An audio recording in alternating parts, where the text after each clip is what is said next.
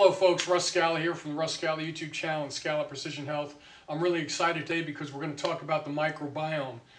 Think about this for a second. In 1996, I traveled to the Great Smokies Diagnostic Lab, one of the first laboratories to do stool testing to check the flora in the intestinal tract. Well, now it's 2000, it's going to be 2018, and now this is going mainstream, and I'm really excited today. I have an expert, Keith Bell, with me that's going to talk about this microbiome so we can educate more folks, okay? How you doing, Keith? Good. How are you doing, Russ? Give us a little background on yourself, brother. Well, let's see here. I started thinking a lot about health back in the 1980s when I was a UNICEF spokesperson, and I was doing some work with a lobbying organization. We were talking about ending hunger and poverty in the developing world, and a lot of focus on child health.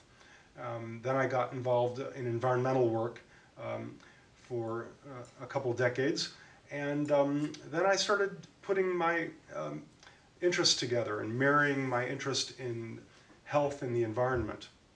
And I was inspired, actually, back in 2008 when one of our family members, actually our dog, began having seizures. And my son noticed that she had a swollen belly. And so I started thinking about the origin of her seizure activity and started treating her gut, where the veterinarians, and I took her to 8 vets and a neurologist, and they all wanted to treat her problem from the neck up. That's sort of, even with animals, the medical community does the same thing.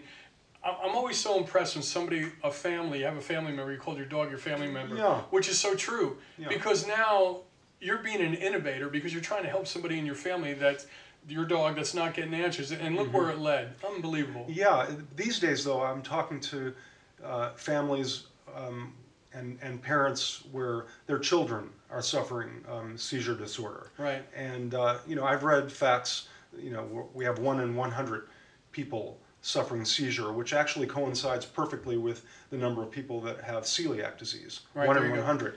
But then we have 1 in every 20 children supposedly under 5 are suffering seizure. That's an unacceptable figure. And so then you have to think, where is this coming from? So I just can't imagine having a child with a seizure disorder.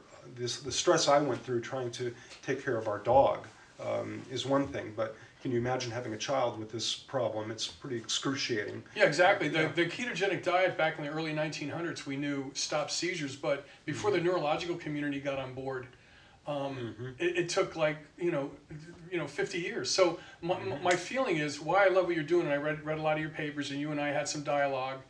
I really think that medicine is broken, and the innovation is going to come from people like us. And instead of us beating our heads against the wall trying to educate doctors or go to the Mayo Clinic or say, look at our program, we go directly to the people.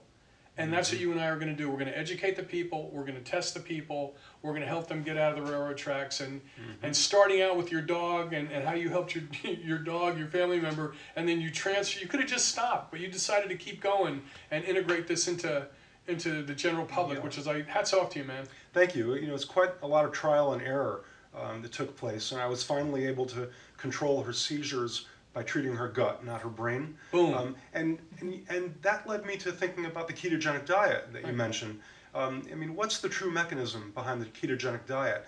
I like to think that it's not just about raising ketones, but there are papers coming out now where it's showing that the ketogenic diet is targeting shifts in flora as the mechanism of success.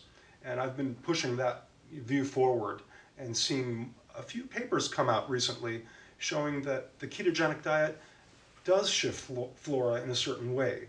It's doing things like reducing Clostridium and raising Bacteroides, and things that we can see in stool testing.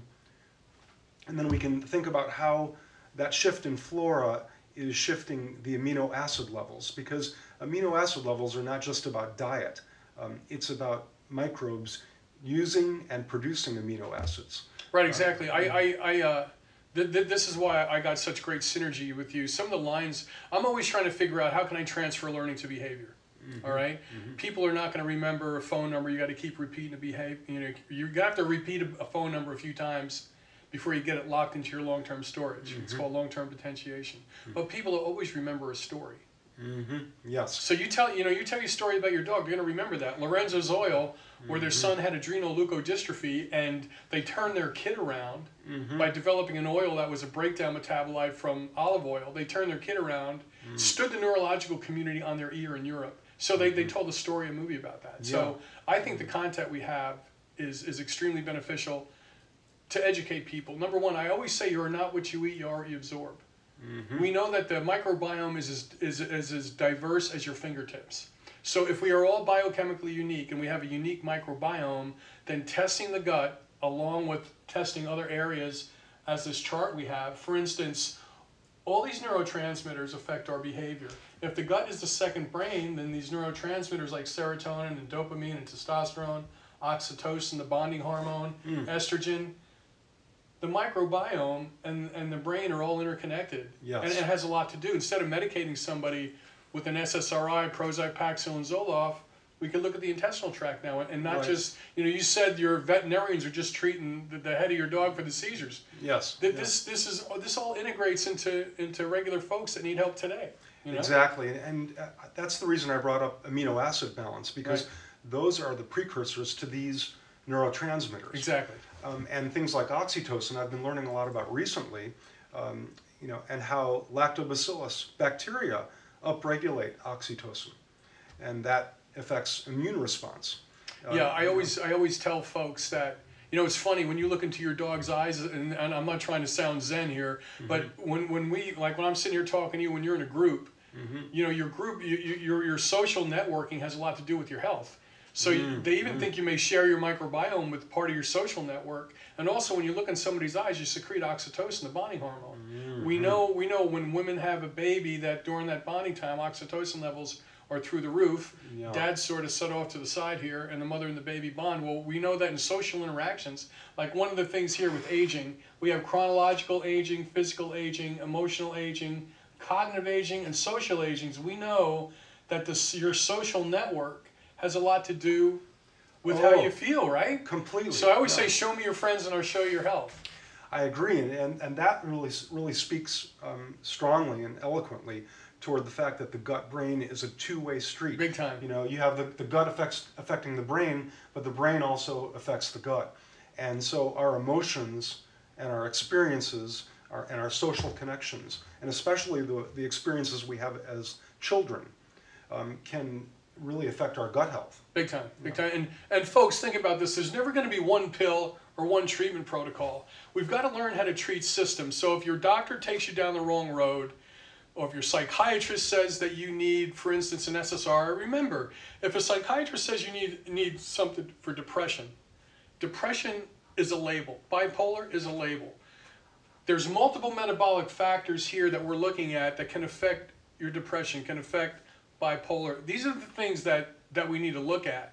Okay, so folks, at the 11th hour, where you get a diagnosis on the phone or you're told that you have a certain illness, remember, there's multiple things that come into play here. And testing your gut is ground zero, right? I mean, we want to start there, would you say? Yeah, I think the guessing games are over. We can't continue to shoot in the dark.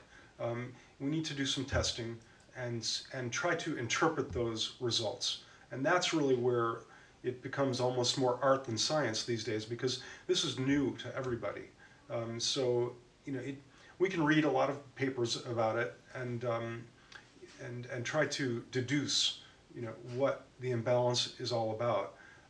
But as I said, this is new to everyone, but that shouldn't stop us from trying to understand these results that we're getting from our stool testing. Exactly. Folks, Keith is part of our team now, and he's actually testing our clients to give us another indicator of a personalized medicine treatment protocol. We know everybody is biochemically unique.